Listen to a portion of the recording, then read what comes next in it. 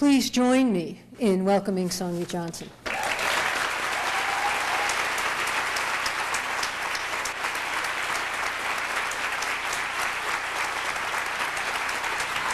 Thank you very much. You know what this is, don't you? This is vagina power. It's amazing how many people know that. You just see that everywhere you go. I'm going to begin by telling you a dream that a woman told me. She was a woman from Missouri. She told me she dreamed one night that she was standing on top of a tall building, looking out in every direction. As far as she could see, all she could see were more concrete, glass, steel buildings. And she felt very alienated by that because she was a country woman. She wanted to go home. She was homesick. And a voice inside her said, well, that's easy. If you want to go home, all you've got to do is go and step off the edge of this building. So she walked over the edge of the building and she looked down, and way down there was a little miniature street with little miniature cars, and she said, hey, this is ridiculous. You know, if I step off here, I'll kill myself. And the voice inside her said, well, take it or leave it. It's the only way to get home. And as she thought that over, the thought of never seeing the fields and the grass and the trees of home again, the grief of that so outweighed her fear of death that she walked over to the edge of the building and she stepped off. And as she started to fall, a big rope appeared in front of her. This is a dream, remember? And she grabbed a hold of the rope and she swung way out to the end of its arc. And when she got way out there, she realized if you want to go home, all you've got to do is go and step off the edge of this building.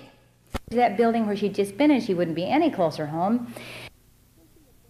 Little miniature street with those little miniature cars. She let go again. As she started to fall, another big rope appeared in front of her, and she grabbed hold of that, swung out the end of its arc, let go again, grabbed a hold again, let go again, all the way home. When she woke up, she said she knew immediately what that dream meant. She said she knew that it was her wise old woman inside telling her how women are leading the species home. That was a hard thing for her to take in, to believe, to have any feeling for. And it's hard for all women to believe that it's possible that that's what we're about, that it's possible that we are central to anything. Well, and the reason, of course, is easy. We've been slaves. We have been the slaves on this planet in every group, every country, every tribe, every nation, every class for the last 5,000 years. And slaves, part of being a slave is feeling as if nothing you're doing is essential or important or could possibly mean anything, certainly couldn't mean anything about the evolution of the species, for heaven's sake. Forget that. And also, that feeling of worthlessness and peripheralness is emphasized and reinforced all day long by the trumpets of patriarchy that are blaring in our ears and telling us that the women's movement is about issues. Women's issues. You know, you have to squint your mouth up into a little tiny zoom to say women's issues. And then it's about women's rights and women's issues, and you know, that wasn't exactly how we felt. But we believed those voices for so long that our feeling of the immenseness of this, as we listen to them, kind of collapses down to, and we say, oh yes, we've got to get busy on these issues of ours, haven't we? And it's only when we get together like this, or we're with our friends, or alone someplace and have some clarity that we remember what the women's movement really is all about. And we realize that it has nothing whatever to do with issues, that it isn't about women's rights, that the women's movement is the greatest spiritual revolution in the history of the world. There's never been anything, and you know when I say spiritual, I don't mean religious. You know, I just wanted to make sure you knew that. I don't think religion and spirituality can exist in the same place at the same time.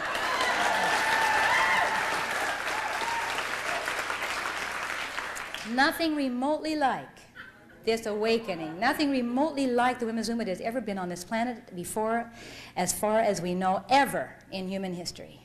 Half the human race is rising, half the human race, rising out of the deepest coma, such a slumber of an anesthetization, a hypnotic spell, rising finally after thousands and thousands of years.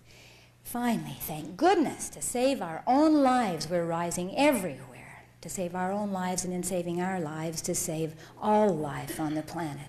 We know that feminism that undergirds this great global transformation of the human species. We know that feminism hasn't anything to do with issues, that feminism is a way of being in the world. It's a way of seeing everything. It's a worldview.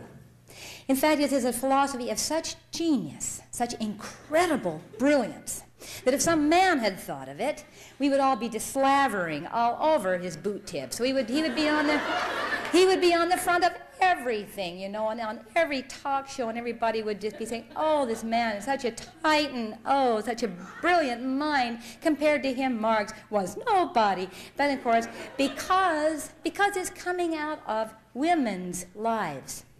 Because what feminism is an articulation of the way women are in the world. It's an articulation of the way we view the world. It's an articulation of our value system. We have the only alternative value system to patriarchy. We are the alternative. And it's coming out of each one of our lives. There isn't a female Marx on the planet right now, or equivalent thereof, out of whom is coming this theory. It's coming out of our daily lives as we begin to wake up, as we begin to take our place in history, start to fulfill our destiny. Because our destiny is, all women on this planet now, our destiny is to do this work, is to move this species and all life into some place that we have only dreamed of, longed for, that we can't even imagine, but we know that it's some place where finally there can be some love. That there hasn't been any love on this planet for 5,000 years, and we are all so hungry for it, and that's where it's moving. And we know that this is what feminism is about, and that it couldn't have a female Marx, it couldn't just have a leader or several big leaders, because then we wouldn't be moving into a new world. That the new world is that it is coming out of all our lives. That it's incredibly important for every woman who has any consciousness at all to begin to transform her own life, and that that's what it's all about. Well, as I think about transforming my own life and what that means about transforming the planet, and as I've thought about this for several years, because, you know, the only thing that's important to me, what I'm focused on like a laser beam, is trying to change reality. And if that's the case, and it is with me, what I have realized I had to do is figure out what reality is. What is it? And where does it come from? And how do we, and who made it? And how mutable is it? In other words, the nature of reality. A simple question like that. We realize that none of those guys quite, although they've tussled with this for a long time, it was left to women to finally get a grip on it. So we've been trying to get a grip on this. And as I've thought it over, because if we're going to change reality, we really have to know what it is. And I've been thinking, what is it? And I remembered how those people that have been tussling with it have been saying, well, you know, there isn't such a thing as objective reality out there. And I couldn't make any sense of that until across my desk came this book in which there was this story about Magellan and his men and how they sailed into the Tierra del Fuego Islands a few hundred years ago in their big sailing ships. You know what they look like. Big massive sails, glistening in the sun, billowing in the wind. Ta-dum! They came into the harbor, and they put down their anchor, and the men all crawled down over the sides of these ships in the little rowboats and rowed up to the shore. Well, sometime later, the shaman called all the islanders together, and she said, and that's the only place I changed the story, because I figured they changed it first, and I'm just changing it back again.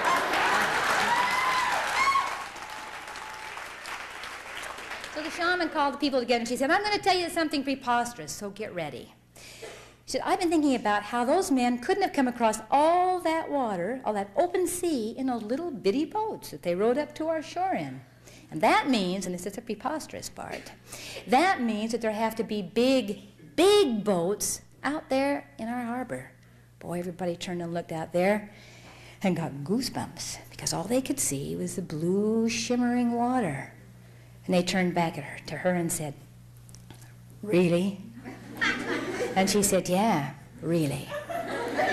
Now we can say, how is it that they couldn't see those ships?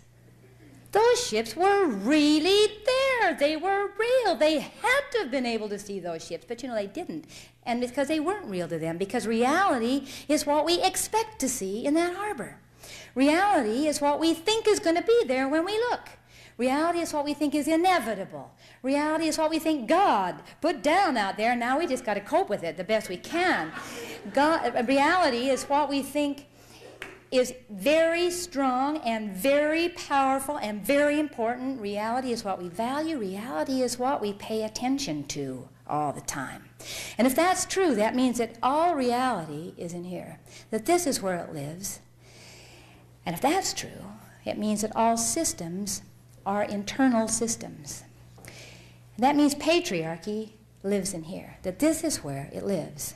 And that every morning we have to keep it real, to make it so that we can keep seeing it out there in the harbor. Every morning when we wake up, we have to project it again out onto our external canvas, because that's what we do with what we think is real. We project it out there. We have to project patriarchy, all its institutions, all its yucky ways out there every morning when we wake up. And then we have to start we have to every morning begin interacting with them again as if they were real. We have to keep it going with our participation in believing in it, in participating to make it real, to institutionalize it, to make it what we call objective all the time. And if that's true, it means that the minute patriarchy ceases to exist in here, the minute we stop projecting our belief in it, our belief that it's very strong, the men are very powerful, we've got to deal with this, and because this is the way things are, the minute we stop doing that and stop interacting with it in a way to make it real out there, the minute patriarchy stops existing in here, it will stop existing everywhere. I went to something called, well, what that means is, of course, that the only genuine revolution possible, the only revolution that really is a revolution, that really changes anything, is an internal revolution. That this is where the most radical action in the world can take place. And that when people say, oh, you've dropped out now, haven't you, Sonia? I said, no, finally I've dropped in. Now I am doing the really radical action of my life. Well, I was at something called the Wise Women's Council a few years ago in Houston in the summer. And all the famous feminists were there. And I thought, what a wonderful opportunity. Here are the women whose books I read when I first came into the movement. Here were the women who'd since become friends and whose minds I really admired and respected. And we had a lot of free time after our official meetings, and just kind of lying around trying to keep cool in Houston summer and talking. And so I thought, and I was writing this book that I've got over here, and I was thinking about all these ideas, and they were so not clear, to say the least. And so I thought, I'll just try them out, because one of the ways I get things clear is to say them. You know, you do this too, I trust. And so I thought, here's a perfect audience. So I started telling these women how I was going to begin to detach my belief from patriarchy. I was going to stop projecting it out there every morning. I was going to stop coming to the war every morning, ready again, you know. Because you know that phrase, that slogan, it says, what if they threw a war and nobody came? I was going to stop coming. And I told them about something a good friend of mine had said, who just happens to be in the audience tonight. Isn't that wonderful? I give this speech everywhere. And tonight, Sheila Feiger is in the audience. And she'd said to me some time before, you know, Sonia, I've done all the things she said, I've been a member of NOW for 14 years. And I've been president of New York State now for a couple of terms. I've done all the things they told me were going to change the system. I've voted and I've organized voters, and I've lobbied and organized lobbyists, and I've campaigned and organized campaigns, and I've walked districts and precincts and gone door to door, and I've done media, and I've marched and demonstrated and done civil disobedience. And I'm not going to do any of that anymore, because it's not going to change anything. And I said to those wise women there, I'm not going to do any more of that either. And one of them said, oh, Sonia. You know, they're always saying to me, oh, Sonia. That's just not practical, she said. And I thought, practical. Isn't that an interesting word, practical? I thought about how for 5,000 years women have been resisting patriarchy in every way that we could think of doing it. And you know, if we want to know what women were like all those thousands of years back there, all we got to do is look in the mirror or right at the woman next to us. This is how women always have been. This is how women always were, like us, always brilliant, always strong, always magnificent, always courageous, and always knew on some level, if not consciously, always, all women have known that the men's system is inimical to everything we love, is deadly to life. We have tried in every way we knew to get them to stop doing this, in all the covert, overt, political, private, public ways that there are, and we have been very creative and ingenious people always, so we found hundreds and hundreds of ways to resist this system, to try to change those guys, to get them to understand, to get them to stop it. 5,000 years of resistance. You know, I don't want to be hasty, but it seems to me... But it seems to me that 5,000 years is long enough to try something that doesn't work. And women want to be fair, and I think we've given it a fair trial. Don't you?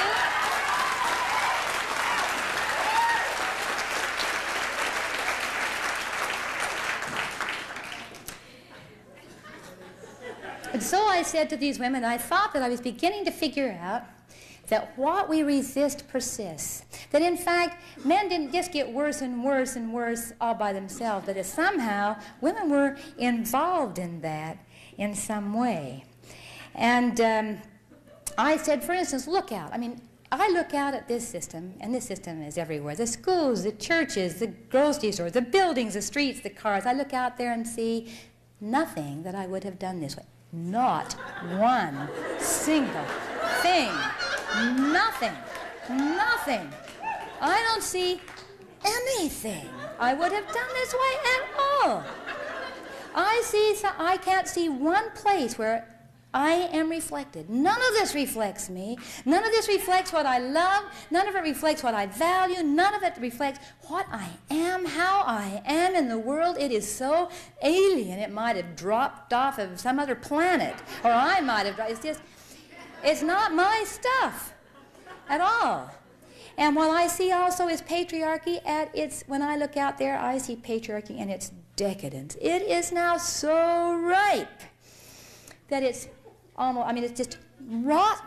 I mean, it is so now fully itself. It is completely, putrescently patriarchal.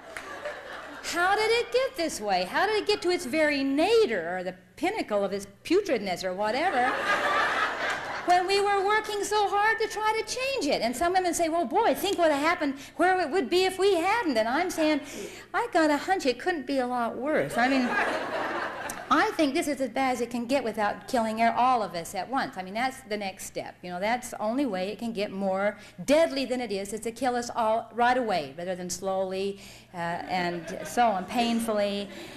And so I said to myself, it looks to me like that's some evidence that our resistance has been collaborative. And if that's true, why is it that what we resist seems to persist? Why is it that resistance is the most powerful, though subtle form of collaboration possible? And the minute I asked myself that question, into my mind popped this image. I think in pictures, and came this picture of a great fortress on a hill, with its pennants flying, its big thick walls, its massive gate, patriarchy, and all the guys behind those big walls and that gate, all lined up there doing patriarchy, you know, mischief of some kind. And down the hill, looking up at all that strength up there, all us women standing there, looking up there, and saying to one another, boy, how are we going to get them to stop this? We've got to get through to those guys. How are we going to get them to listen to us? How are we going to pay attention? We've got to get through to them. And some women are pole vaulting over the walls. They think if they can just get in there, you know, they can change it. And the rest of us down there with this great battering ram, you know, and think of the shape of a battering ram. There we are. with this great battering ram, and we're just all lined up along it. And we are, I mean, hundreds of us, all down through history, the hundreds of years. We have been doing this. Here we are with this battering ram, and we're backing up, and we're running up at that door and going, whoom, like that, and over again, and at the walls, whoom, and we get worn out, and we fall by the way, and others, the next generation rushes up, grabs a battering ram, and they do another section of the wall, boom, like that, and over and over and over again, we batter at the walls of patriarchy, batter, trying to get through at those guys. Now, I could see, as I looked at that picture in mind, exactly what was happening behind those walls. Can't you just see it? There are those guys. Oh, wow, is there adrenaline running? We are spurring them on to such enormous creativity and inventiveness to defend their system. And not only that, every time we whomp against one of those walls, they look to see if there's a weak place there. And so they are strengthening that little weak place in their system and in their theory and in their philosophy. We're helping them strengthen it. And they are back there inventing bionic metals. That door is so thick now, nothing can get through it. We just entrench them more. We just solidify their system. We just, in fact, have helped them get it very much together by bombarding them like that, by making them have to defend it all the time, and by showing them where the weaknesses are, by hitting against them. You know, I should have figured this out as a mother. I mean, does this sound familiar to anybody in this room? You know full well. I mean, we could have learned this in our own little patriarchal microcosms, couldn't we? If we had taken ourselves seriously as mothers, we all know that if you want to get your children, if you've got a child that's doing something you can't stand, that the absolutely the worst possible thing you can do is hit against that thing, nag them, talk about, make it a big issue, because what happens if you do, we can all say it in unison, right? It just gets worse, right? I'm speaking as a mother of 4 teenagers. I mean, some of them are no longer teenagers, thank goodness, that having gone through that, and I don't know why I didn't figure out that principle at the time. But, you know, better late than never. Well, so those women said to me, those wise women, they're lying on the floor, fanning themselves, said, all right, Sonia, what does that mean for you? I was afraid they'd ask. I said, well, I'll tell you what it means right now. I don't know everything it means, and I don't know if I'm going to know everything it means in my lifetime. I'm working on it. But right now it means I'm not going to work to get any more laws passed in this country. Nothing could make me do any more of that. Oh, you know, that was horrifying to them, because they'd spent most of their lives, or at least most of their last 20 years of their lives in the women's movement, working on getting laws passed here, the ERA passed, all those things. There was a time I would have given my life to get the ERA passed, and now you couldn't get me to raise a finger. And it was terrible for me to say that to them. And they said, well, why not? And I said, because I finally figured out something. I finally figured out that the men own the law. Isn't? I know you're amazed, aren't you, that it... It is amazing. I said, they own it. You see, they make them, they make those laws, they interpret the laws, and they enforce them, and they always do it to keep patriarchy going. I mean, it is set up. There are checks, and when they talk about checks and balances, they're not kidding. It is set up so that no matter what we do, it always keeps this. We know this is patriarchy, the power over sadomasochistic model on planet Earth, the war model, the win-lose, one-up, the model of oppression. Men on the top, women on the bottom, in every class, every race, every nation of the world, women kept there by incalculable violence and political terrorism. That there isn't any other way to keep adult, strong, brilliant, beautiful human beings on their faces in the dust, in the mud, except by such violence that it is unspeakable. And we know that that's the pattern, that's the model on planet Earth.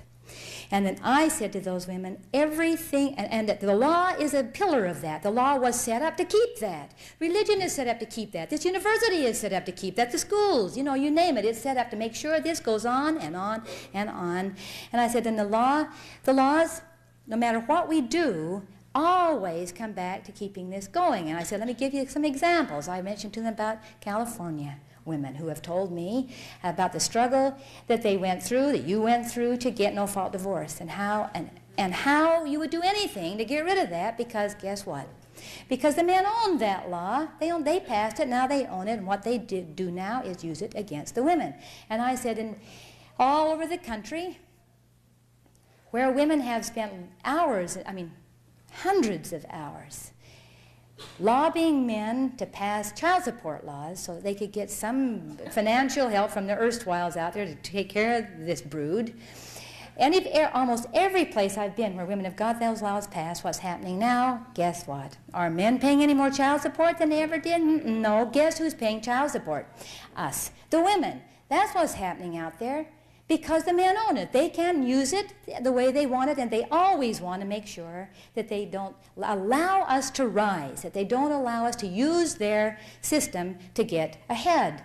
And I said the same thing happens with, the same thing has happened with custody laws. Women got custody laws passed so we could try to get custody of our children, and now men are using them to get custody of the children. I said, I'm not going to hand the men a knife to stab me in the back anymore. I'm not going to be accomplice in my own oppression one more second. And that was unbearable to these women, and they were thinking, I could see their minds, some of them just turning out. They've got to find a hole in this, and I said, I hope you do. Because it's that, you know, what I want more than anything is just to figure out how to change the world tomorrow. That's all. And if you've got a better idea, boy, I want it right now. And so one of them said, I think I got it, Sonia. I can see the faults in your thinking, and they're demonstrated by the example of when we were able to go through the men's system to get free. And I said, when was that? And she said, well, it's Roe versus Wade. And I said, oh, shoot. I was hoping you were going to tell me something that didn't prove my point, but let me tell you what I think about Roe versus Wade. And then I told her about how she remembered at the beginning of this the second half of the women's movement in this century, oh, there was such excitement. I wasn't there then, but I talked to a lot of you who were. How many of you were? Back there at the end of the 60s, the beginning of the 70s, were feminists, actively in the movement. Oh, wow, such a time, huh? Everything that's written about that, all women who were there, that was the golden age of feminism. Such nostalgia for those times. Women saying, I wonder what happened. You know, there was such enthusiasm, such fervor, such buoyancy, such hope. There was just never any other time like it. And you were calling yourselves the Women's Liberation Movement. And there was an understanding in this movement, on this continent at least, that has since kind of disappeared. Doesn't mean individual feminists don't have this understanding, but it doesn't seem to undergird the whole kind of group experience anymore. And that understanding that is everywhere when you look back there and talk to women who were there is that women are men's colonized lands. That we are colonized people. And just like the British went into Nigeria and took over that country because, of course, obviously those people were inferior. I mean, look how they look. They didn't look like God looked. God is white and delightsome and looks like Englishmen. And clearly these people, how could they rule a country looking the way they did, non-God-like? And so, good for you, the Englishman said, here we are to save you from trying to do something you can't do, which is rule your own land, so we're going to do it for you. Boy, aren't you lucky. And so they took them over and they owned their country and they owned their bodies and they made laws in governing these people who had owned that land, whose forebears had been on that land for maybe millions of years, forever, no longer had any say about their own lives. If they broke laws on their own land, they were thrown in jail, imprisoned, killed. And they began to be colonized also in their heads, because they began to hear the trumpets of patriarchy again blaring at them, the trumpet of oppressor saying, you're stupid, you're incompetent, we're better, you're meant to be slaves. They began to have the slave mentality. Their revolution was that they rose out of that, and then when they did, the colonists had to go home. But that women at that time, the beginning of the, as I say, the end of the 60s, beginning of the 70s, understood that women are men's colonized lands. That thousands of years ago, men began to own women's bodies and began to use women's bodies as their resources, began to mine us. Emotionally, we began to give men our support. We began to give men all we had. We gave them our children. We gave them our work. We gave them our labor. We didn't make them pay for it. We gave them our love. We gave them our attention. We gave them all our resources. And they didn't just colonize our lands, which meant that we were no longer involved in the decision-making about our own bodies, our own countries that housed our spirits, in which we had lived, in which we lived. They also colonized our minds, just the way they did the colonists do. It's a double whammy, you might say, because of course the mind and the body are not separate, as we have been preposterously led to believe. And that in fact, women are the economic base of patriarchy. It's our work, our labor, our resources that give men the wherewithal to run this world. It's based on slave labor. Women are we're the colonized. So central to that first part of the women's movement, or that early part of the women's movement, central to that was the women's health movement. Because what was happening there was, for the first time in our lives, we were saying howdy to our own cervixes. I mean, we were looking eye to eye with our cervixes. We might have been the 17th pair of eyes to look at them. Another 16th may have been male. But finally, we were looking right at them and realizing something that sounds funny to say, but really is quite revolutionary. We were realizing that you didn't need male eyes to see female cervixes, or female vaginas, or female uteruses. And you didn't need to be trained by the male AMA as a butcher to be able to tell what needed to be done if there was something wrong, how to keep it healthy. We were beginning to understand that we could rule our own land, that we could do whatever it was that needed to be done for our countries. Just the way the Nigerians began to say, hey, you know, what made us think we couldn't do this? We'd done it forever before they came along. We were doing great. And they began to deprogram themselves of their colonized mind. They began to understand that they could do it. We were beginning to understand we could do it. We were doing menstrual extraction. Women were becoming midwives all over the place. We were beginning to talk about safe, effective, cheap, natural birth control measures we could do ourselves. We were beginning to talk about maybe we could even control conception with our mind and will, connected with the body. We're beginning to really move into self-rule. That means, of course, that we were breaking this contract, because slavery is always a contract. And I don't mean to say that it's a contract that we keep consciously, or that there isn't good reason why we have decided to keep that contract. This is not a blame the victim night. You know, it always is a contract. And when we began to do those things, when we began to say, in effect, without maybe even saying it, men don't own this. We can do what we wish with it. We can do it ourselves. We can do it better ourselves.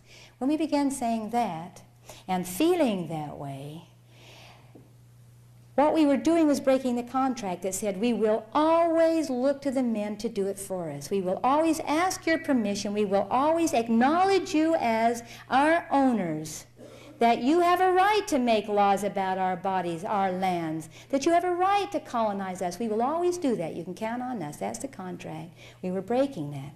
That means that we were walking out of patriarchy. And, you know, when the slaves leave, you can't have any masters. It takes two to have slavery. It takes two to have patriarchy. If there aren't any slaves, there can't be any masters. And the slaves, we're moving out into a new world. We're just living in a new place. Well, if you don't think that the men who control this country didn't know that, and didn't feel in their very viscera incredibly endangered, then you don't understand patriarchy. Because the men may not be smart out there, but they are incredibly crafty.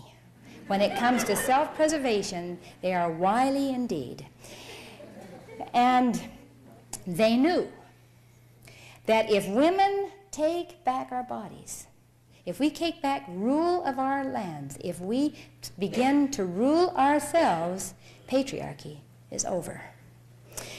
And I don't know how consciously men oppress us. You know, we always say, the women who are still terribly distressed about, who can't face the unbearable thing that men hate us, who still want to think that men really wish the best for us, think, well, they don't mean to do this, they're just caught in it too. And maybe that's true, and I don't know what the truth of that is, and it's irrelevant to me.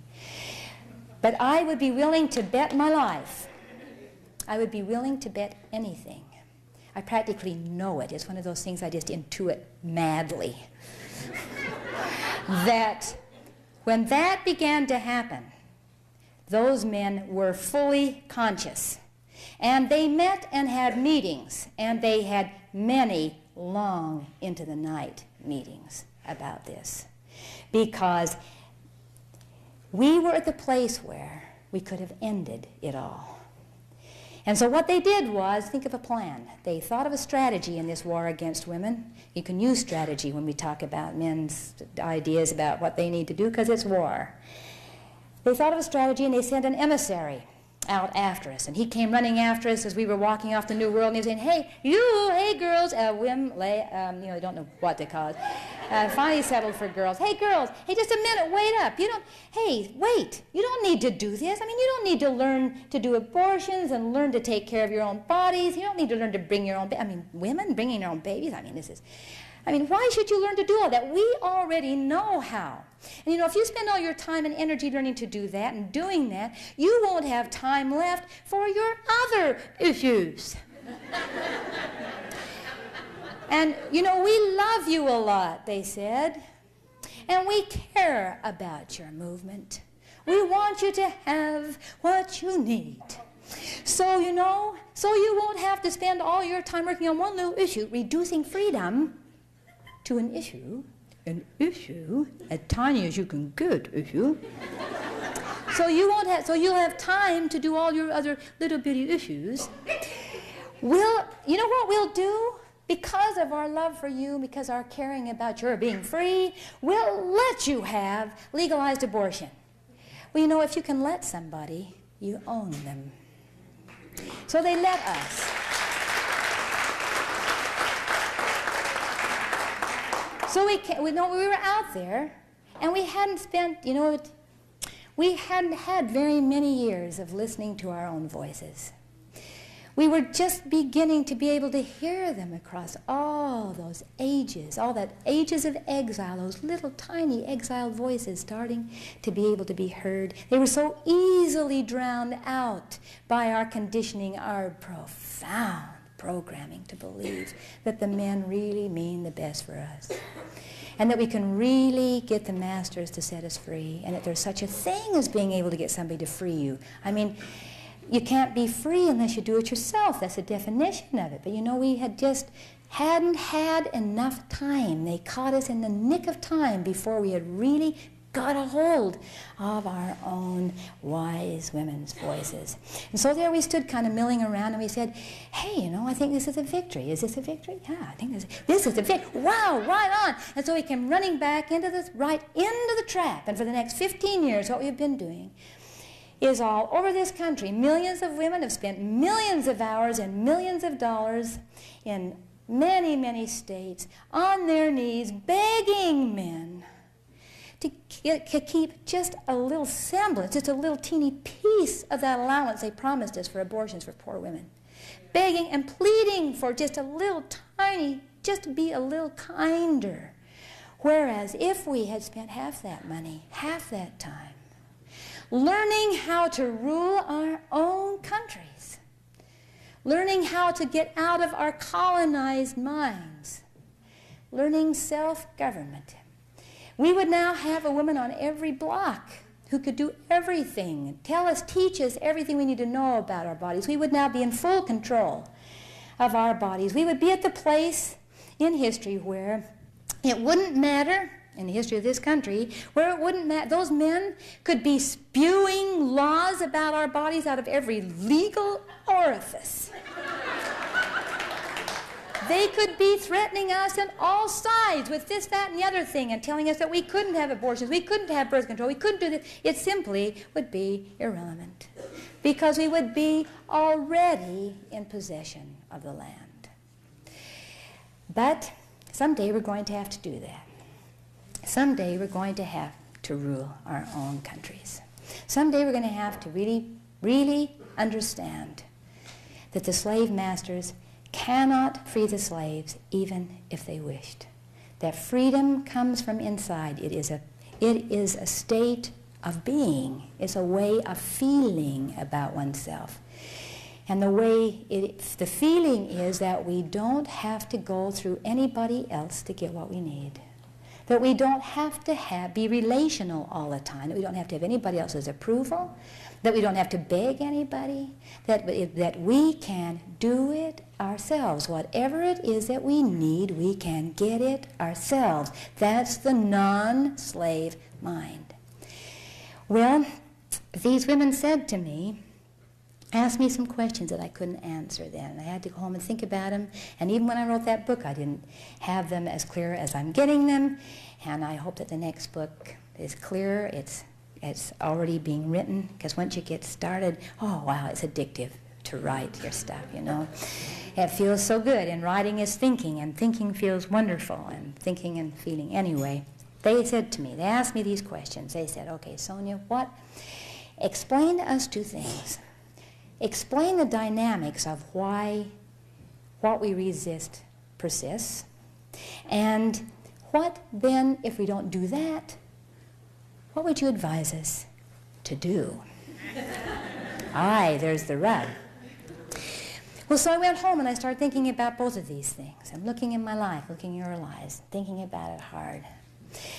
And I began to remember one of the most important nights of my life, where I was at some feminist meeting.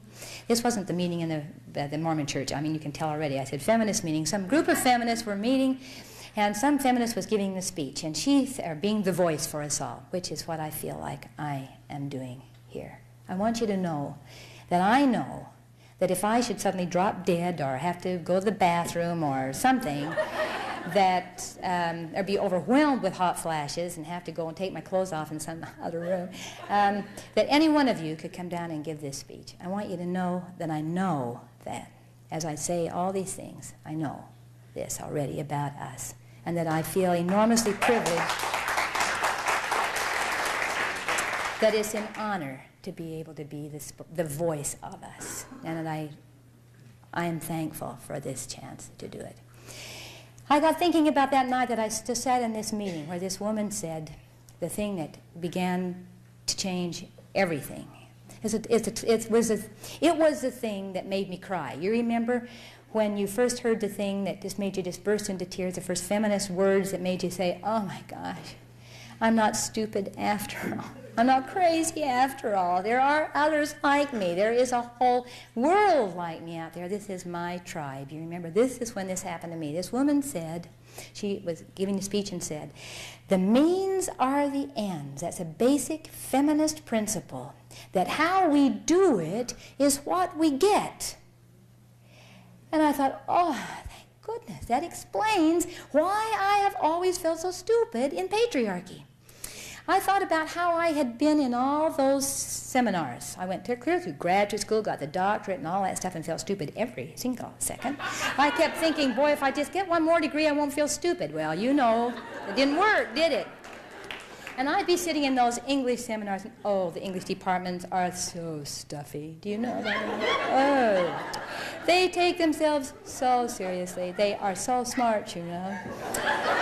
And there they are in their tweed jackets with their leather elbows, pulling on their pipes, talking about very important and brilliant things. And as they talk and talk, they would come to a place, as some guy was expounding his incredibly brilliant theory, that I would suddenly not get it. And so at first I would say, hey, just a minute, will you explain to me again? I didn't see the connection there. And then all heads would turn. And they would look at each other like, oh, why did we ever even allow them to learn to read? Well, you know, you only have to do that once or twice till you don't do it anymore. So we'd get to that place where I didn't get it, and then, like everybody else in the room, I would say, yes, very interesting. Just faked it all the way through. I never got it, not once. But I got to that place, never got it. And I'd get to the place, finally, I didn't even realize I was faking it anymore. But on some level, I knew I wasn't getting it, and I really felt stupid. Well, I think that's the case with all women, and what I think is, or what I know is, the reason we didn't get it is because it wasn't gettable. It couldn't get got.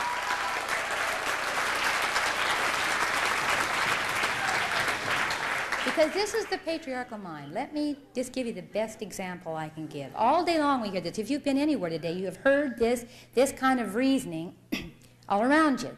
Every day I hear another example. I think, wow, there it is again. There it is again. Well, because patriarchy has a means to ends mind model, you know. If we want this, then we're going to think of ways to get it. Dum.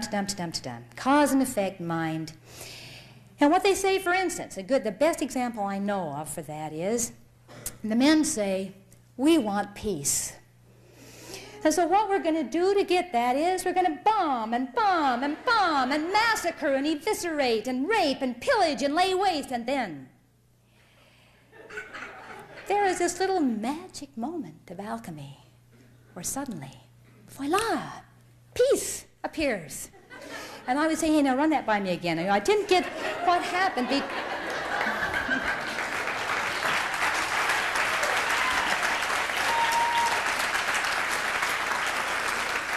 I didn't get what happened between rape and peace. You know, there was something in there I missed. Well, the reason, of course, that I missed it was because there is just everything between rape and peace. I mean, they never come together at all, because what we know, and women have intuited always, and what we now know consciously, is that there's only one way to have peace, and that's to be peaceful right now, this minute. This is a time to be peaceful. Now, if you want peace, be peaceful. That's how you get it. We've known that. And that there isn't any getting to peace from war. All you can get is more war from war, because the means are the ends. There's no separation between means and ends. How we do it is what we get. If we do violence, if we do fighting, what we get is more fighting. Okay, I said to myself as I was thinking this all over, trying to write this book, so this feminist said that. So does that mean it's true? Have you ever heard feminists say things that you didn't think were true? Yeah, I have. Yeah. Well, maybe this is one of them. Maybe you'd better figure out why, if true, why is that true? So I thought about, okay, because I wanted it to be true, because it felt so good. Explained why I wasn't stupid. You see, otherwise I'm stupid. So I have great stake in figuring out why that isn't true. And when you have a great stake, boy, all your powers get focused. And I remembered, as I was thinking about this, how atomic theory, which is changing the whole way we view everything, and which I think wasn't possible really until the women's movement began to loosen up the global mind, till the women's mind began to predominate, is teaching us that, has taught us that this is an atomic universe that we're in. And that we're atomic people, that everything is atoms, that we are just dancing atoms. And in this atomic universe, the way atoms function is that there is no linear time.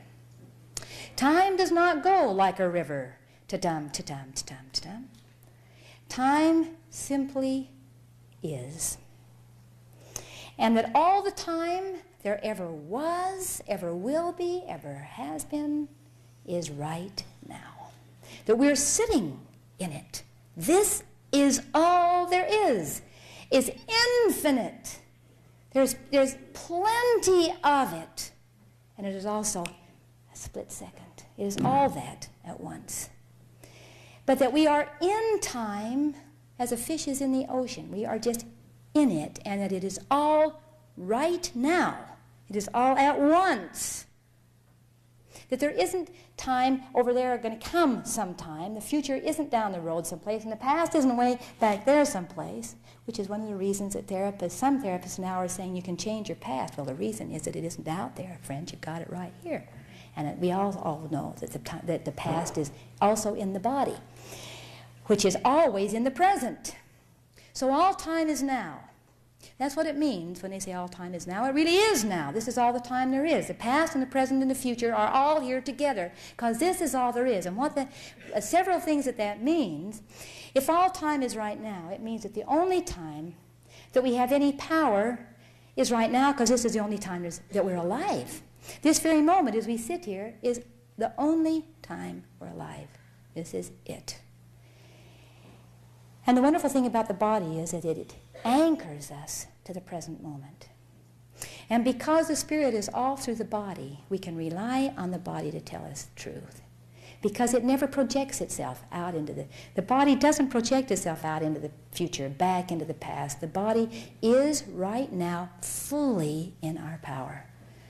I mean, we are in our power, in our body right now, and only right now. And the body is so good about keeping us there. Anyway, so if we want whatever we want, we have to begin right now to have it, because this is all the time there is. That's one of the messages of that. But the other message is this, that if the present and the past and the future are all together right here, if the future is right here with the present, then it means that we can predict the future. I mean, the future isn't down there someplace, and there's no cause and effect, linear time to time to time. Then it means that we can predict the future by how we are being in the present, by what we're doing in the present, that if this is all the time, then what we are doing right now is the future, that the future is in the belly of the present, that it is being born, is coming through our loins in the present moment, because this is all there is. And if that's true, and I think it is, what that means is that what we are doing right now is what we'll be doing in the future. That's why the means are the ends. That's why how we do it, what we are doing is what we get, is because the future isn't separate from the present. That means that if we want peace down the road someplace, there isn't any down the road someplace. It is just now. That's why if we want peace, we have to be peaceful now. It's because there isn't any future. There is all time at once. That means, so when women say, okay, what shall we do? What I say is, do right now what you wanted to be doing in the new world. Right now. If we want a new world, and I don't think there's anything else worth even thinking about.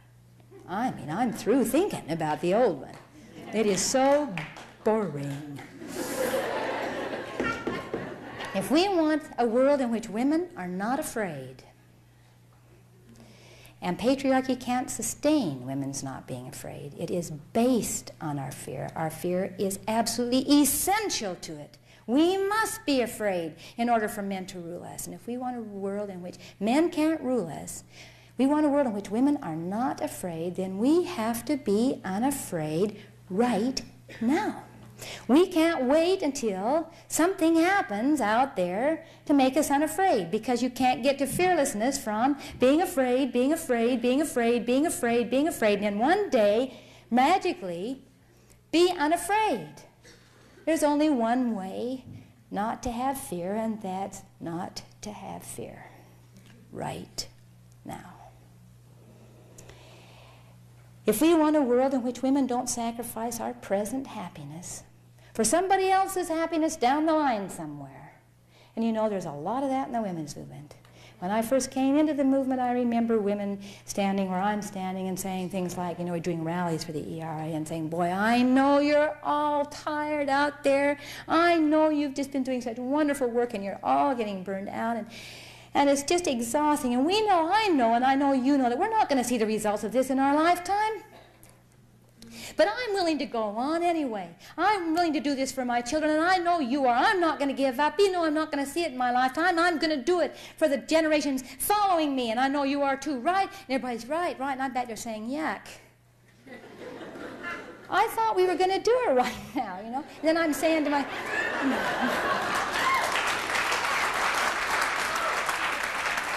And then I say to myself, oh, now, Sonia, don't be so immature. You don't have to have instant gratification. That's a sign of immaturity.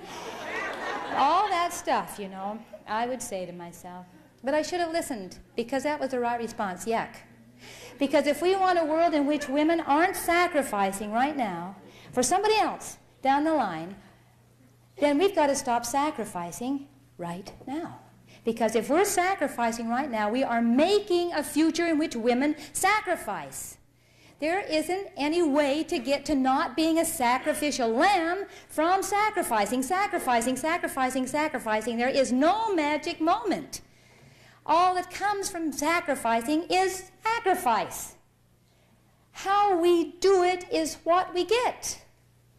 The means are the ends. It's a basic women's understanding that we have to start applying to our own lives and our own what we're about. If we don't want a world in which women are on our knees begging men to be just a little kinder, please, guys, please. If we don't want a world in which women are on our knees being slaves, then we've got to get up off our knees right now. We can never do that again. Every time we do that, we make a world in which women do that. We make a world in which women grovel, in which women beg, in which women are slaves, in which women think that somebody else is going to free us. Somebody else has got the power, right? We don't have any power. We got to get those that got the power to do it. Wrong. Who said they had power? They did. Doesn't that make you a bit suspicious? I mean,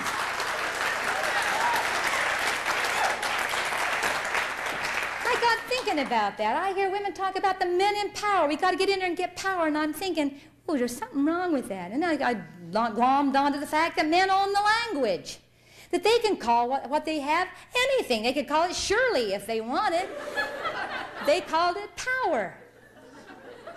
And so we look out there and we see what they're doing, that incredible, vicious massacre of all life on the planet that they call power. We look out and say, well, if that's power, boy, I don't have any of that.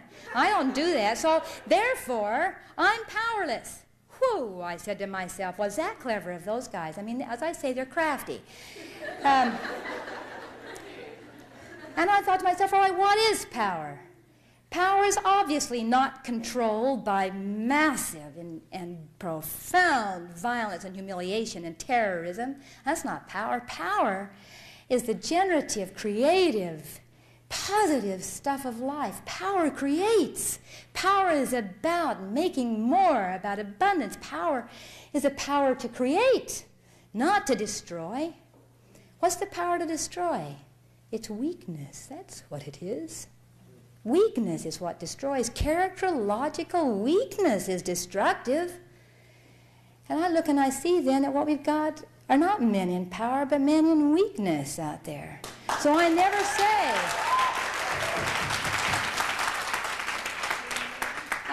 reprogram myself by saying the men in power anymore. I always say, I reprogram myself by saying the men in weakness last week had Stupid Tuesday or something, I understand.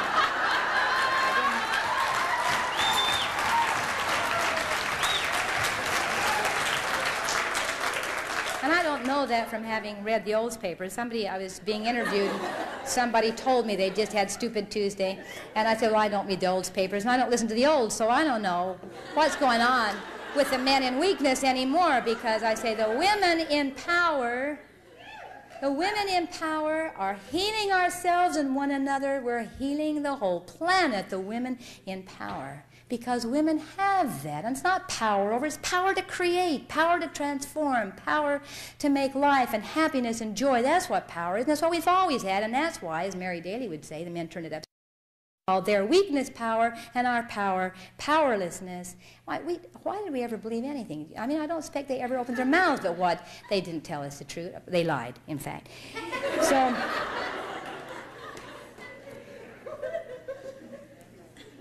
So I can't remember where it was. So I'm going to take out my notes and see where that takes me. I don't know, my notes don't have it either.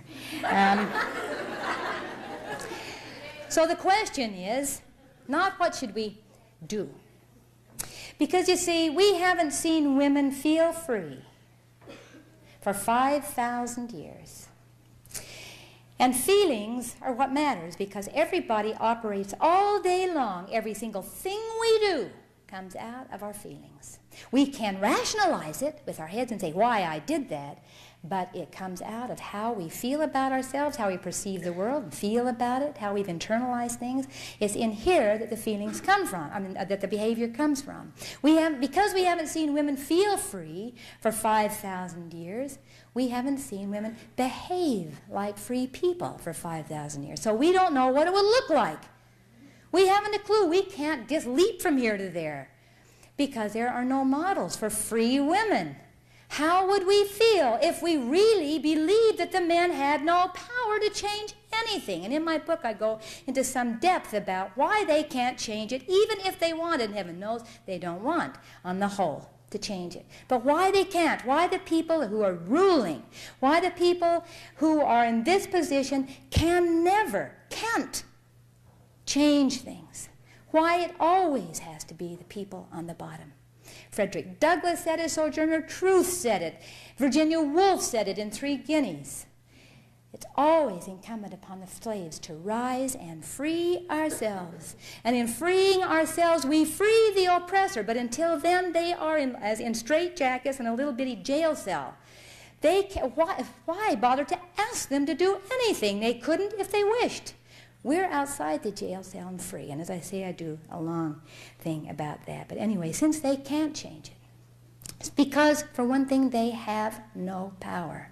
Because patriarchy is at the end of its time. We're at the end of an epic. And the evidence of that is not just that I wish it were true, although I think that helps a lot. And I think we should just go along assuming that it's true and stop projecting it as strong and mighty out there and keep giving it all its energy, because all patriarchy is a massive vampire, just like that, out of women's power all day long, out of our rich resources all day long. That's what it's existing on. Vampires have no life of their own. It would drop dead if we got out of its reach where it couldn't suck us dry. Anyway, that men have no power to change. Men can't change it. And the evidence that they're incredibly weak, that this system is at its end, is that there is violence everywhere. Violence is the last resort of weakness. And where we see, every time we look anywhere, we see violence exploding everywhere, it means that patriarchy is just nearly ready. It is so senile. It is hooked up. Only thing it's got plugs into every rich woman on the planet. I mean, by rich, I mean rich in our women's stuff that we got no words for. We got these plugs. That's their life support system. It's a little old withered up senile man that really wants to die. I mean, the kindest thing we can do, is pull the plug out of our own selves. Let him die.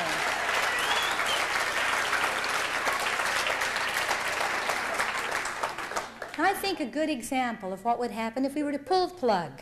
Enough of us just pull the plug. It takes lots and lots of plugs. And if we just a critical mass of us pulled the plug, the guy would die and it would be over. And let me tell you what I think would happen. And the example of what we're up to. I think that all women on this patriarchal planet named planet Earth are battered women. And I think we are in a battering relationship with the patriarchal state. That he is our husband. And that this isn't an analogy, that it is exactly the same syndrome. And I think if we can look at and understand why one woman stays in a relationship with a battering man, and let's just say a battering man, although we know women do it to each other too, it's simpler if we don't get into that. Let's just say, because we learned it from the men, right? So let's just take it back to where we learned it. If we can understand, and we can now, because the women's movement has helped us understand why women stay in battering relationships. Intelligent women, brilliant women, courageous women. Why did they stay? Why did your mother stay? Why did you stay? Why did my mother stay? Who was so brilliant, so beautiful, so strong, such courage, such love. My father never laid a finger on her and demoralized her from morning till night for 65 years and is still at it as I speak. Why? I said to myself as I was growing up a little girl in that household and standing outside their relationship, you see, I could see that she had alternatives. I could see she didn't need to stay in there. She didn't need to take that. I could see all the things she might do. My mother was an educated woman. Even if she hadn't been, there would have been alternatives. But I thought she could see those alternatives. And so I was full of rage that she kept taking this when she didn't have to. I was so puzzled. I was so confused. Why? Why this woman whom I loved passionately, who was me? Why was she doing this? Now, of course, I understand that battered women, one of the characteristics of that syndrome is that battered women don't see the alternatives. She didn't see those alternatives. She didn't know she really had them. She might have seen them with her head because she was smart, but she didn't feel the possibility of an alternative. She didn't feel free to do that. She hadn't done an internal revolution. She didn't know there was such a thing as an internal revolution. Well, this woman, let's take one battered woman. Let's name her Helen, because I know a battered woman named Helen. I'm going to tell you her story as I do this. In a marriage with Fred, who had been a smart woman and an educated woman. Battered, 13 years. And one day, and thinking that she had to deal with this guy. She had to try to get him to be a little kinder. She had to get him to counseling. She had to change this guy. She had to change him. That was her only alternative, to change him. And so she was doing everything she could. And because, you see, she believed all the programming. She believed, and he was just repeating the old, ancient programming to her. You're stupid, you're incompetent, you need me. I mean, you couldn't do it without me. You are so dumb, you're so disgusting. I mean, you're sexually uninteresting. I mean, you're lucky I even stay with you. No other man would have. You may think that I'm bad, but my laws, any man out there would treat you worse than this. I mean, you deserve worse than this. I'm really being kind. And, you know, if you even think of leaving, I'll kill you, and so on. That was her conditioning. This is our conditioning. Every single thing I said applies to the patriarchal state as well. Well, one day, Helen is in the emergency ward again. And the doctor, as he sets her shoulder, and as another doctor tries to put her eye back in its socket, and she's being treated for lacerations and bruises. The doctor, who's seen her often in that room, says, Helen, you know, I think that the next time I see you, you will just be passing through here on your way to the morgue. Now, why battered women change? It's different with every battered woman. I'm just telling you Helen's story because there are similarities in what, not maybe the story, but in what begins to happen inside. Helen said, I suddenly realized that though he had said he would kill me if I left, that the truth was he would kill me if I didn't leave, that I was going to die if I didn't get out of there, that it was just upside down and backwards, surprise, surprise. And once I had begun that program, deprogramming, I began not to believe anything he'd said. I began not to believe that it wasn't possible. But the most important thing is I began to care about my own life. When he said you're going to be dead next time, I suddenly realized how much I wanted to be alive and how important it was for me to be alive and how important my life was. And I began to change how I felt about myself in that relationship. And when we change how we feel about ourselves in our relationships, everything outside us has to change to accommodate it. When we stop enabling men to do evil, they can no longer do it. Well, Helen began to move out of that relationship in her mind, began to see or to believe in the other alternatives. Began to believe that this wasn't the only possible way, that maybe she really could do it herself. And as she began to think those things, then other possibilities began to present themselves. Other women began to come into her life because she'd opened up to the possibility that there was something else out there. One day, Helen, having done an internal revolution, you couldn't have told Helen back there before she had that experience in the hospital what to do. The question wasn't what to do. The question was, how shall I feel about myself? How do I want to feel in the new world? How shall I change my feelings so that my behavior then is a behavior of a free person? That I don't have to figure out everything to do. That if I feel free, if I feel self-respecting, if I feel like an honorable person, I can no more go to the polls to vote than fly to the moon. I don't have to decide not to vote. I can't do it. If I love myself, if I have integrity, I can't do it. I don't have to make the decision. If I care about my own life, I can't stay somewhere where somebody's trying to kill me. I can't vote for the lesser of two evils. I can't vote for evil anymore and still be a whole person, an evil of any kind. I can't participate in anything that doesn't reflect my freedom, my integrity, my honor, my respect for myself. And so she does this internal revolution. And one day, she leaves the marriage and she divorces Fred. Now, what happens to that marriage? that Fred and Helen had over here. That oppressive, tyrannical regime of Fred's, where he ruled her every movement, where he tyrannized her, terrorized her, and every once in a while, to bond her to him, was very kind and sweet to her, allowed her, let her do this, let her do that, and then made her think that she really could change him, wedded him to her, her to him to her. Because every once in a while he would be kind. This is the Stockholm Syndrome. Remember, that happens to hostages, it happens to prisoners. They learn to love their guards and their jailers, because every once in a while those guards and jailers will do something really kind, and because your life depends on it, you fall in love with them. I don't mean you love them, you fall in love. And that's well documented. We are the prisoners and the hostages. And men know how to do it. Every once in a while, Fred will do something really kind, aperiodic reinforcement, whatever you know to call it. He does it, and whoom, and she's hooked in there. So here's this repressive regime which every once in a while lets up a little, seems to give a little, and then bonds her again to it. What happens to that ugly thing? What happens to that slave-holding regime? What happens to that exploitation and bludgeoning? Well, called the marriage. Well, you can look high and low. Where is Helen's marriage? When she leaves it, it no longer exists. It isn't anywhere. It isn't anything without Helen. It has to have Helen. It takes two to do a marriage. It takes two to do a battering marriage. It takes two to do war. It takes the attacker and the resistor. You have got to have somebody resisting to have war. That's why what we resist persists, is because we are participating in keeping the war going. If there wasn't anybody there, I mean, there is no attack when there is nothing to hit. There is no battering marriage when you've not got a battery. Now, what are the similarities between Helen and all the rest of us? Every single thing I said is similar.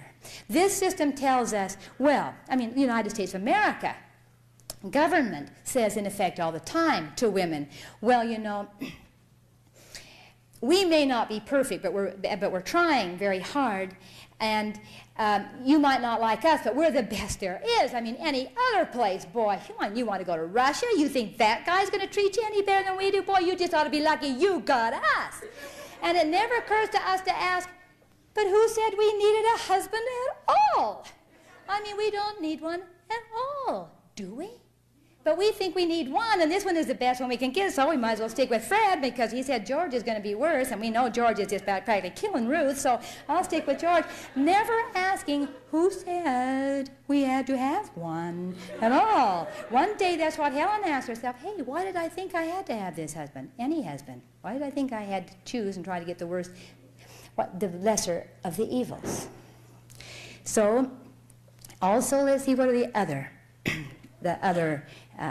similarities, or the other same things about that relationship with Fred and our battering husband, the patriarchal state.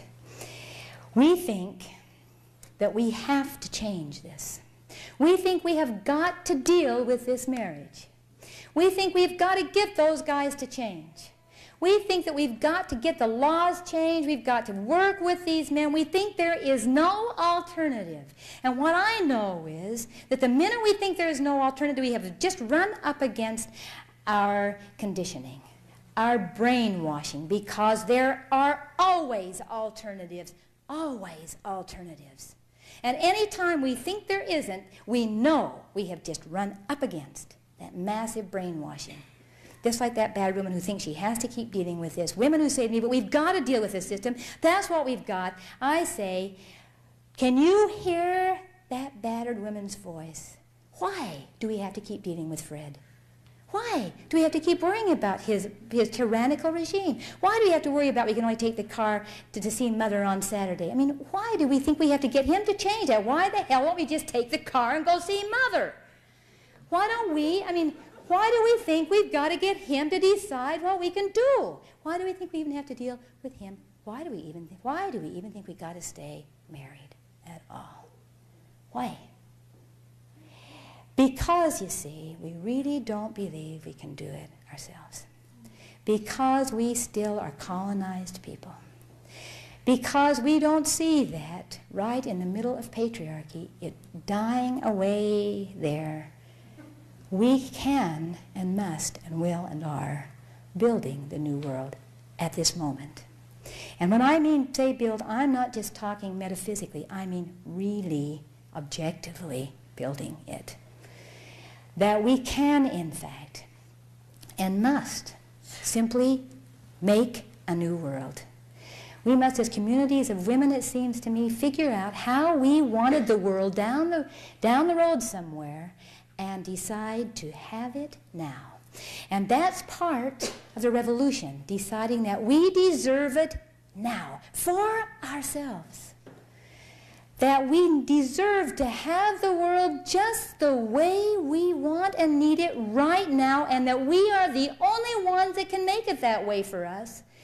And that evidence of our loving ourselves is that we will give it to ourselves. We will make it for ourselves.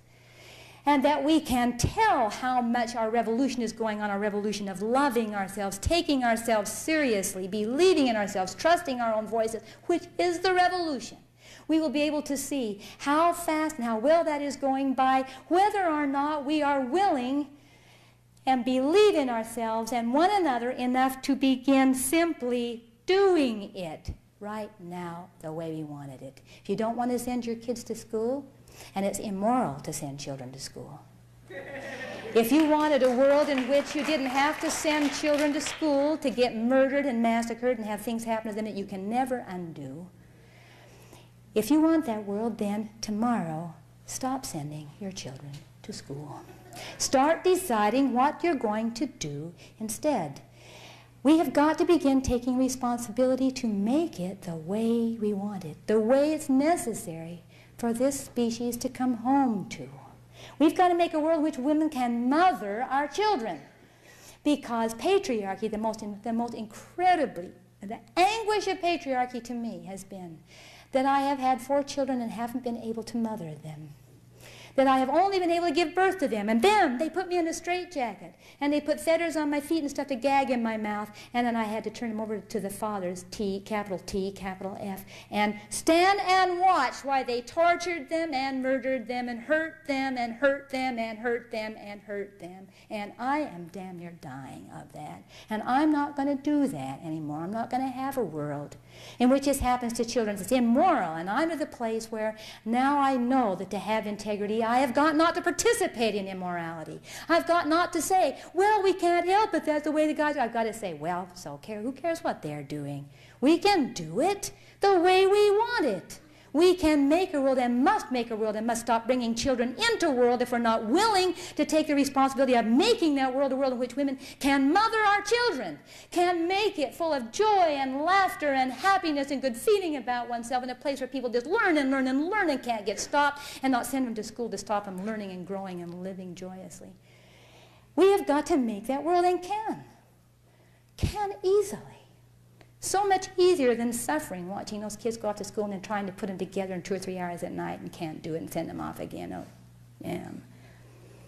I would much rather. It doesn't seem like there's anything worth doing other than just making it. Getting together as a community and deciding, hey, what kind of world do we need for ourselves right now and our children? What do we need? What do we want? Let's figure out how we can have it now. Now there's something, because you see, if we can be joyful now, right now, we are making a world in which women are joyful, because how we do it is what we get, and patriarchy cannot sustain women's joy. If we want that world, then right now we begin to live in it, this minute, and it makes it come about. And the only thing that makes it difficult for me to do that is my Puritan upbringing, and everybody in this country, Jew, Catholic, Mormon, has a Puritan upbringing. Because what we believe is, this is American to believe, we are deeply programmed to believe that we are not making change, we're not making any difference in the world unless we're suffering. that the degree to which we're suffering is the degree to which we're changing things, right? And so, oh boy, we talk about struggle. It's a struggle, but I'm willing, you know, and we're burning out, and our immune systems are going kaput, but you know, we know that we're getting somewhere because we're really suffering a lot, aren't we?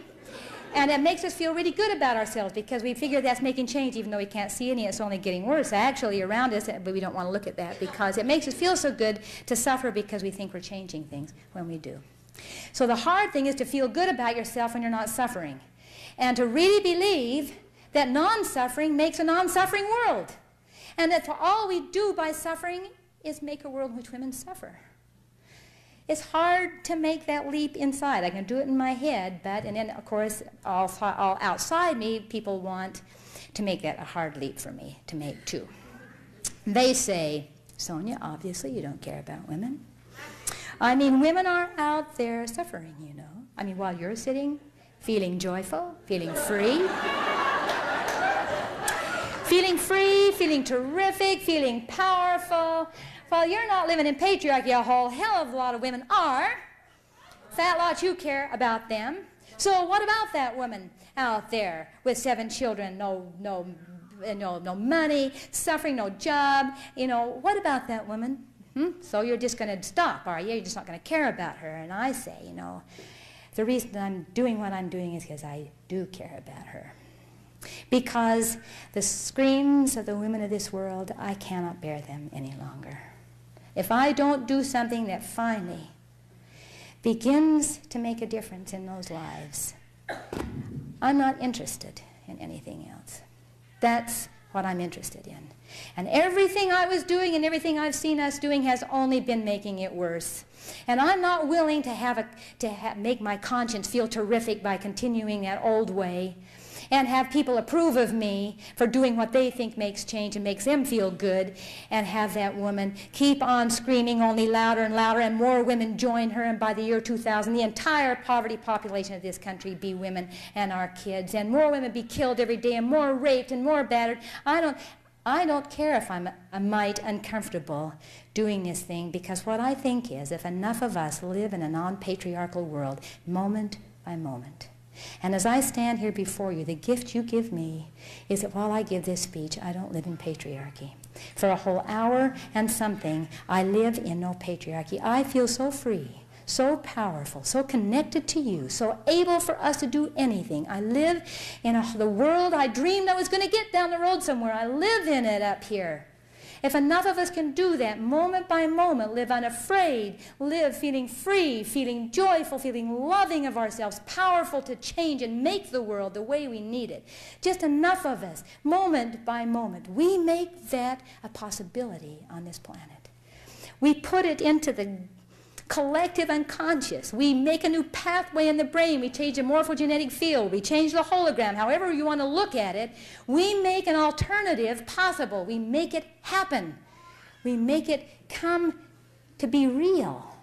If we can do it right now, enough of us, just the critical mass of us, not even all feminists, not even all radical feminists, just enough of us feel that way, live that way, we make it possible for women all over the world to move quickly to that place. Enough of us get through this maze, get through those feelings of doing everything in relation to men, fearful of men, worrying about men, taking care of men's diseases, not letting them grow up and do it themselves. Enough of us live in a world where we are important, where women are central because we are women. That's the transformation of planet Earth. That's what will change it, and that's what will change it overnight. I don't mean down the road somewhere. I mean overnight. I've done this in my family, and I've watched it happen overnight.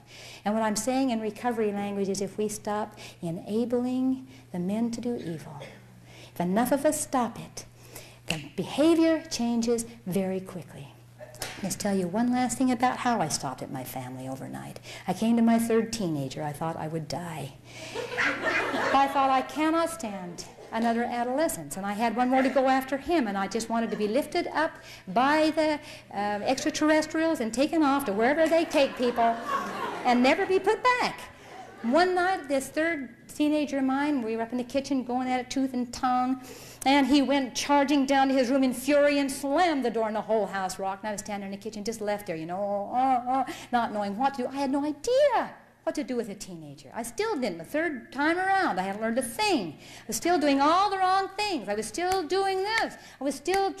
Finally, I just got so full of rage. Rage is the first evidence of health returning, of life coming back. I was so full of rage at what had happened to me as a mother on this planet, that incredible indignity and slavery of motherhood in patriarchy. I was so full of fury at that I said to myself, that kid can go to hell in a handbasket.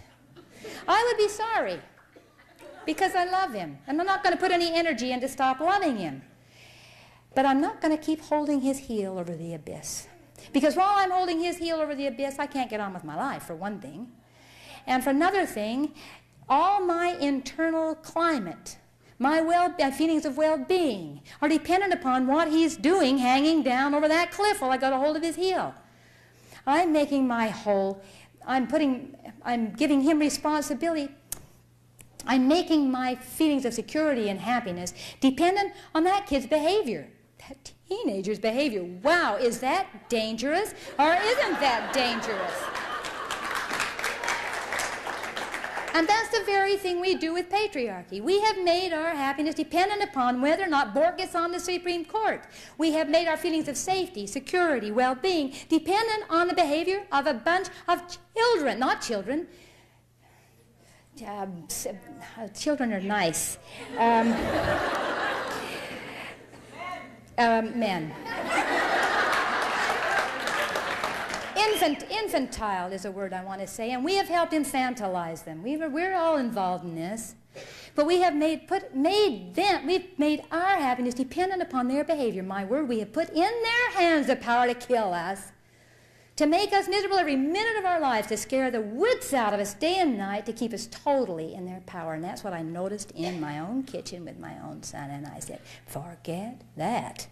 Boy, I am going to take back that. I'm going to now make my internal climate and my well-being, my feelings of safety and joy and success and happiness dependent on me, on my behavior.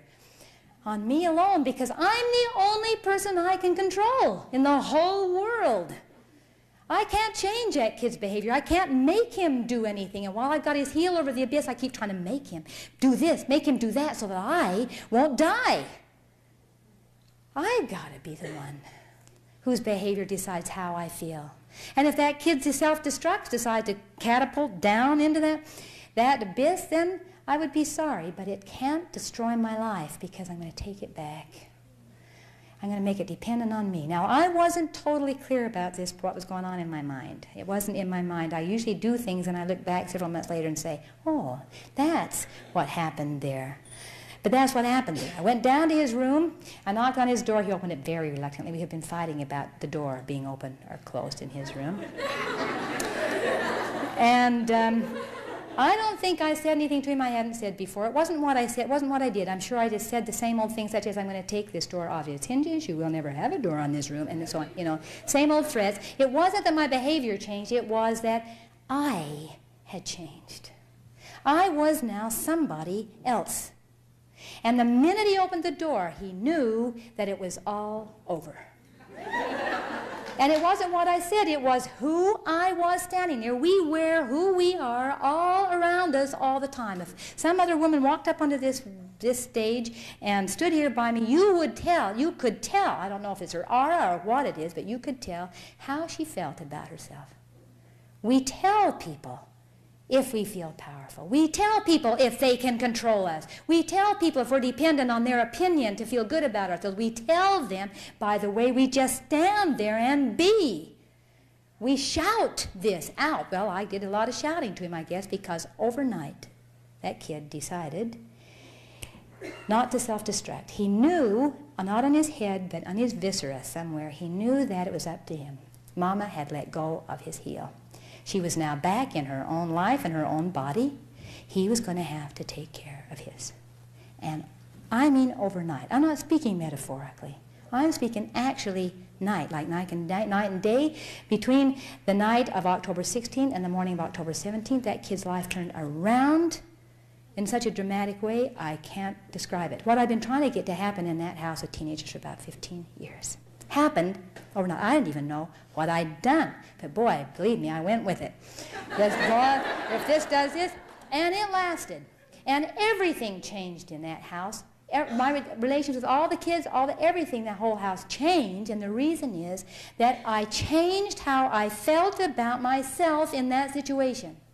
I realized I couldn't change anybody else. I can't control anybody else, and I can't let anybody else. I can't put that responsibility for my happiness on anybody else, or I am going to have excruciating experiences one after another and be in slavery forever. And when I did that, it was all over. Everything has to change to accommodate our new way of being in the world. When enough of us do this, enough of us live in this new place, men cannot be in that old place. We have to be in that, we have to be collaborating in it for it to happen. It takes two to patriarchy. I'm leaving, I've left in effect, and while I'm up here, I'm gone. And as I say, thanks for giving me the chance to do it. It feels so great. And so I'm thinking that at the end of the speech, to just kind of reinforce our feelings of competence to do this job, our feeling that it's our destiny to do it, we therefore can do it, that we can do it independently, that we are free to do it anytime we decide we are free, we are free. Anytime we feel free, we will then begin to act free. We don't need to worry about what to do. All we've got to do is decide how we want it to feel in a new world and start feeling that right now, and out of those feelings will come behavior we could not begin to imagine. Will begin to come the new world. We will just do it. We will just simply do it together. So the revolution is loving ourselves so passionately, so completely, looking at ourselves in the mirror and saying, Sonia, I love you. I really, really love you. You are so beautiful. What did you do? Practice all night? Look at you. And so smart. And you know, I am your best friend. I will never betray you again. I will never compromise you. I will never do things that will tell you that I don't love you, like voting for some man just because he's right on some other issues but doesn't care a shoot about you. I will never, ever give you that message that you don't count, that everything else counts but not you. I will never do that again. You can count on me to be with you and be your best friend. I respect and honor you. You can count on me to do that forever. And then, when we can do that with ourselves, we don't have to worry about trusting and loving other women, not trashing them, not betraying them. The reason we do it is because we betray ourselves, because we project our self-disgust, our self-hatred upon one another. People who love themselves don't go around tearing anybody else down. They allow diversity. They don't have to talk about allowing diversity all the time. They simply do it because they feel so secure in themselves, because they so love themselves. They got such a good friend here who will never leave them, never betray them. They are then free of all those other necessity to project and hurt out of self-hatred.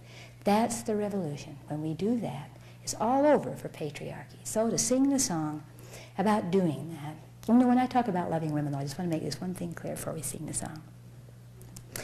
I'm not just talking sexually, but I want you to know that that's all right with me too, and that I do it. I'm talking about deeply honoring and respecting ourselves, so much so that we cannot participate in things that are not honorable to us, are respectful of us, that we simply cannot do them because we love ourselves so much. So let's sing a song about loving ourselves. Let's sing to the tune of "We Are Gentle, Angry People," 3 verses. First one, we are strong, strong, courageous women. Second one, we are changing the world together. That takes a little fiddling with the rhythm, but I'll sing loud. It's easy anyway, you can get it. And we're changing the world by changing ourselves. When we change us, everything has got to change. It all depends on us. And the last verse, the most revolutionary verse of any song ever sung by any group, anytime, ever. And that is, we are women loving women. Okay, everybody up and put your arms around each other. Put your arms around each other when you do this. Up, up, up, up, up, up, up, up, up, up. We are strong, courageous women, and we are singing, singing for our lives. We are strong, courageous women, and we are singing, singing for our lives. We are changing the world together, and we are changing, changing for our lives. We are changing the world together, and we are changing, changing for our lives. We are women loving women, and we are loving, loving for our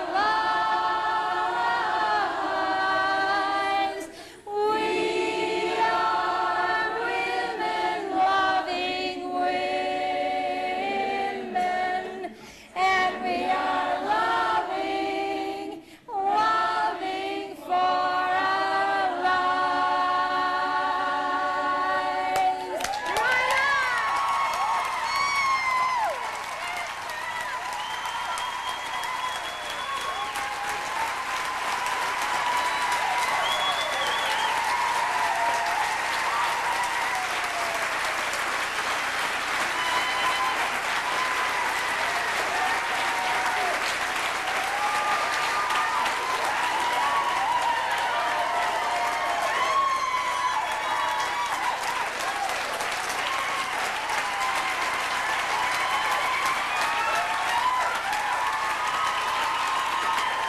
Wasn't that a clever way to get a standing ovation? Oh, women are so smart.